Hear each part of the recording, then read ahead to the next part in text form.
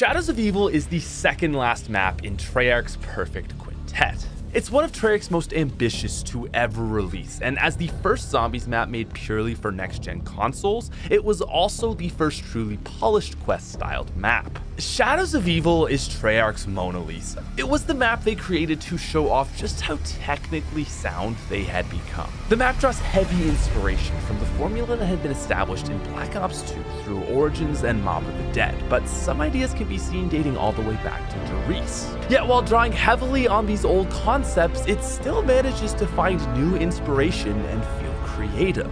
Shadows has fantastic graphics, an immersive storyline, a beautiful setting, a perfect soundtrack, and tons of solid content. And as the on-disc map for Black Ops 3 Zombies, it's also one of the most played and recognizable maps to this day. And while it is now considered to be one of the greats, for a very long time, Shadows actually saw a lot of dislike from fans. And I would go so far as to say that Shadow's initial release was received worse by the community than Transit. The map that is so revered today was disliked by so many more long ago. And so today we will be looking at why, despite Shadows being so fundamentally sound, it had such a shaky release. And so, welcome back to Zombies Retrospective. My analytics show that 53% of you are not subscribed, and so if you are new around here or watching this as a reaction, please go over to the channel, hit that subscribe button, ring the bell, and with that said, let's get into it. Shadows of Evil is to Mob of the Dead as we will come to find Origins is to Derice. It starts with a relatively linear quest to open Pack-a-Punch, which feels very reminiscent of Mob's opening plane step. You've got a straightforward path which requires you to open up various sections of the map in Beast Mode. Beast Mode is a play off of Afterlife, with the ritual pieces you're unlocking very obviously resembling the barriers we see in Mob's first steps. There's things like doors, perks, and other locked objects which perfectly resemble Afterlife features. It's almost identical to Mob, but where SOE finds variance is on the ritual step. The ritual step is the key component and most defining feature of Shadow's opening act, and it actually draws straight from Origins. It's literally a redesign of the Origins generator step. You start a sequence that has special enemies spawn on you until a time elapses. Completing these 4 rituals and then a final similarly styled but more intense 5th ritual then opens up Pack-a-Punch. It's Origins but with extra steps. And this is a neat little trick we will come to see Treyarch actually do a lot in Black Ops 3. The underlying mechanics of this opening sequence are almost identical to Mob of the Dead, but Shadows manages to feel new. See, imagine if you were simply collecting the ritual pieces like how you did on Mob. This would be an identical copy. If the map had played like this, it would have felt bland and uninspired. But what makes Shadows feel so unique are the inclusion of rituals. Shadows draws off of 2 old concepts, but blends them together seamlessly to create what feels like a new and unique experience. And we will actually see the exact same thing but in reverse on Derice. I think overall this is a really effective way to reuse content, and Shadows actually draws on Mob in more ways than its opening sequence. The map plays on a similar theme of atonement for sins, just like we see with our Mob crew. But again, Shadows manages to make this idea feel fresh. The Shadow Man takes hold of the map's narrative on round 1 and never stops until you turn that slimy weasel into a giant gummy worm. He plays on the guilt of your 4 characters, and so they cooperate with him. He's deviously charming and is by far the best character on the map. And he embodies a difference from Mob. On Mob of the Dead, the atonement theme is very much background noise, and there isn't really a figure that embodies the ancient evil or guiding force of the map. And I think that's why Shadows manages to be different. This time we have a face to the antagonist of the map rather than it simply being a generic unknown evil force. There's also huge similarities between the Mob and Shadows crew. First of all, they're both celebrity casts, and on top of that, Shadows is basically the 3rd of the Dead map, but just with a rebranded name. Also, these 2 storylines are actually connected. We hear mentions of Finn O'Leary's whiskey, among other things. and they even take place in a similar era. But with this in mind, I think that the Shadows crew is not Treyarch's best lineup. As a whole, this crew feels less deep and more one-dimensional than the previous two crews we have met, Mob and Primus. The characters undergo very little development, and I think this is probably the weakest aspect of Shadows. Floyd is supposed to be the one-dimensional tough guy, and he is. But sadly, he's just overshadowed by the significantly more intimidating Billy Handsome. He's uninteresting and really adds little dynamic to the four beyond being the stale archetypal big guy. Nero is a very eccentric character, and while I find him to be well fleshed out, I also find him to be annoying at times. There's a lot of exploration in his guilt, which is well done, but I just don't find him enjoyable to play as. A lot of the lines are very over the top, and hearing them multiple times in a game gets stale. Overall, I think Nero is a good character, but I prefer to keep my distance from him.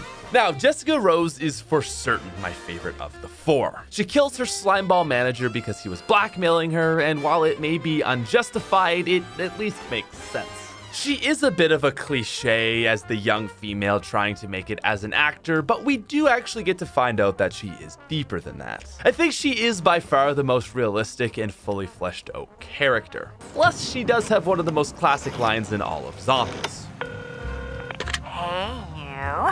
And lastly, we have Jackie Vincent. Probably one of my least favorite characters in Zombies. Jackie hijacks every moment with very narcissistic comments and is simply not fun to play as. He's meant to be an egomaniac, but I find the dialogue gets very annoying after a while. While his actions are believable, they're not relatable, and I just never found myself caring about him. And so as a group of four, I think overall the Shadows crew fails. On their own, they're generally uninteresting, and as a whole, they fail to find synergy to bring their parts into something greater. We see little character development, and most of their exploration only comes from the Shadow Man's lead. I think Mob does a much better job with the Atonement theme because it allows the characters to come to their own conclusions. For example, when Weasel or Sal pack a punch, they give us amazing personal insights. It just feels a lot more impactful and earned when they realize or try to deny how awful they are.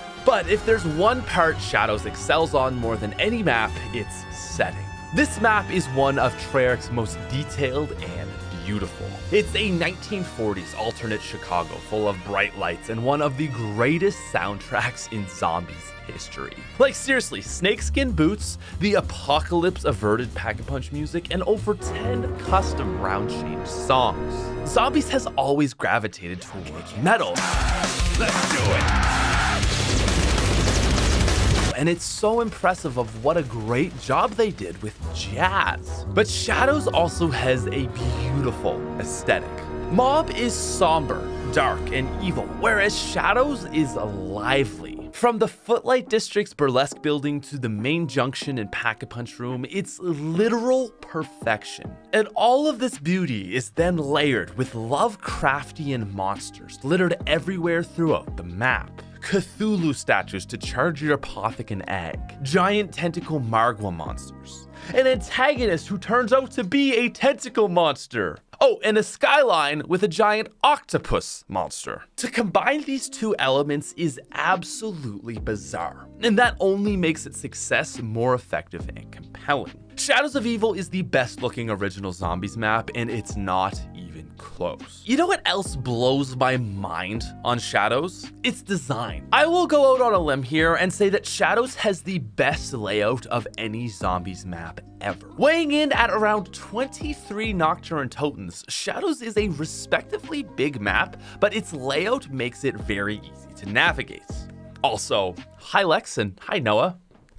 Shadows has got 4 unique sections, plus the pack-a-punch area down below. And so despite it coming close to the size of Origins or Mob, getting around this map is a pleasure? Well, no big Treyarch map is a pleasure, but it does the best job. So the middle junction serves as a central hub connecting the 3 districts along with the rift area down below. This 4-way path is the most economical design that any map can realistically have, and we've actually seen its effectiveness before. Dries actually invented this format. Literally, teleporter A, B, and C with the middle area being spawn. This design makes travel from the middle area very effective. But each district also has a rift, which then connects itself to the lower area of the map. This then makes travel between any district extremely efficient as well. The tram also serves as a relatively useful piece of transportation. It's not perfect, but compared to the tank from Origins, the bus on Transit, or the elevator on Die Rise, the tram is actually effective. It can save you time depending on where you need to be, and it's also capable of saving you points in the opening sequence. Treyarch has consistently struggled with map layout, and I would argue that this is their best work. Shadows gets a 10 on map design. And oh my god, we haven't even gotten to content yet. So what's actually new on Shadows? While maybe not as much as Origins, Shadows comes packed to the brim with new content. There are so many weird and wacky ideas blended into the map, but it's seamless. Like, for example, the giant tentacle black hole gun wouldn't make a whole lot of sense if it was just a city. But because the city is blended with Cthulhu themes, it feels right at home. So I just want to talk about everything. Now, first of all, we have the only new perk to be featured in BO3, Widow's Wine. Widow's Wine serves almost as a secondary Juggernog, and with zombie speed hit increased in this game, it came at the perfect time. Widow's Wine also serves another function. You know how Black Ops 2 zombies would start walking after round 15? The purpose of this was to make training harder. Well, Widow's Wine is basically an improvement on that old concept. Widow's Wine zombies add an additional obstacle, and so you don't want them. But the additional defense makes it worth it to use the perk, and so this makes Widow's Wine a balanced addition. Instead of forcibly adding in slow zombies unnaturally, it puts the possibility of them in the hands of the player. Train well and you won't need to deal with it. Train not as well and it will still save you. It's a smart addition that keeps this concept in, but it's just blended a little bit more nicely. Also, it's got a great perk jingle. And speaking of which, the jazz-themed perk jingles is yet another well-thought-out detail. Still though, I am a little disappointed in Shadow's overall perk scheme. 4 perks is just not enough on this map. Even if you choose to forego Quick Revive, you still have to lose something important. Juggernog is an essential, and with the map still being quite large, Stamina Up is a bit of a necessity. This then leaves you with only 2 slots. Do you want the new Widow's Wine, Speed Cola Double Tap, or Mule Kick? It's a frustrating choice to have to make, and I wish they had opened up a 5th perk slot, or allowed players to get more than 4 perks in another way. Another huge addition to the game is Double Pack-a-Punch. Double Pack-a-Punch is a controversial addition, as it makes every single gun equal. On round 100, the Shiva is as effective as the Haymaker, and the Ray Gun is rendered effectively useless. Still though, I think as a whole, Double Pack-a-Punch was a step in the right direction for the series. It opened the game up to later rounds and put less emphasis and necessity on wonder weapons, which is nice because many maps only have one, and so the other 3 teammates now get adequate firepower.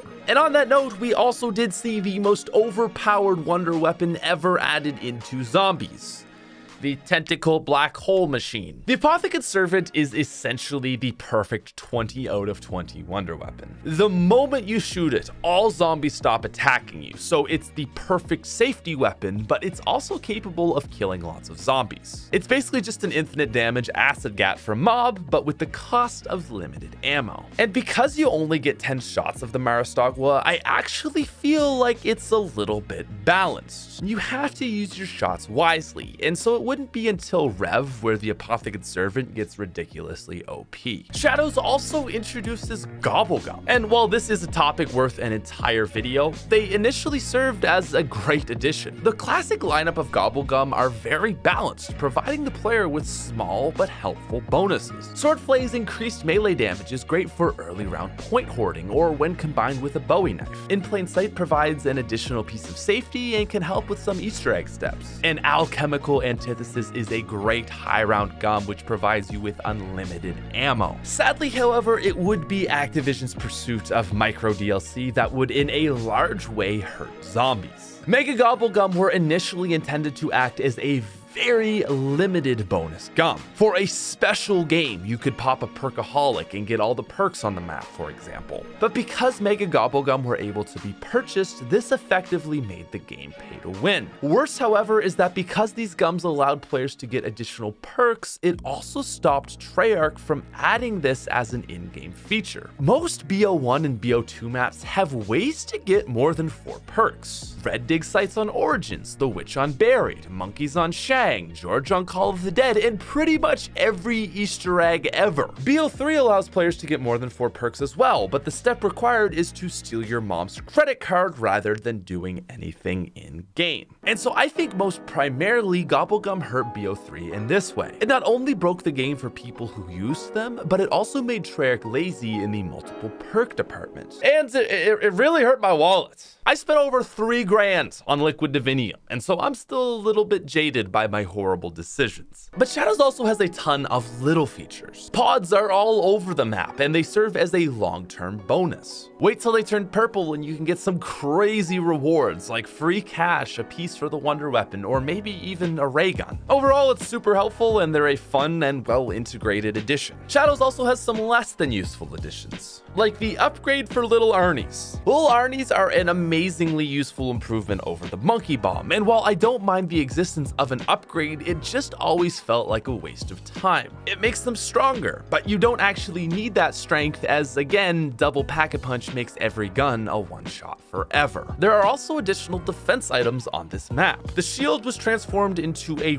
rocket shield. While the defensive element of this is still great, the rocket boost just felt like an unnecessary gimmick. It's fun, but it doesn't really add anything important. You've also got the Margwa mask, which makes it so you resist stomps. While effective, it again isn't all that useful. By the time you're ready to complete the process to get it, you'll likely be strong enough that a Margwa is of no concern. And because it requires you to take time out of your game, it's just another item that isn't really worth the time. Again, none of these things take away from the map, I just don't think you can argue that they added anything. There is one other addition though that is pretty incredible.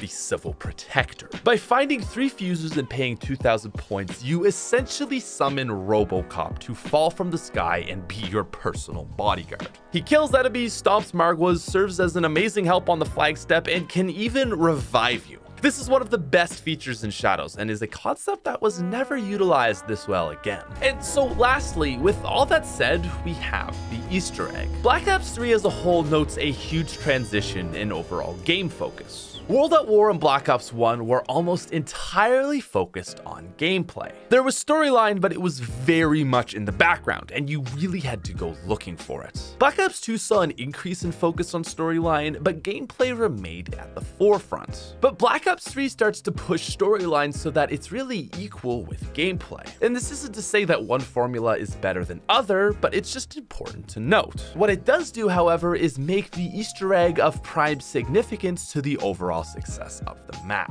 And so now let's talk about the Shadows EE.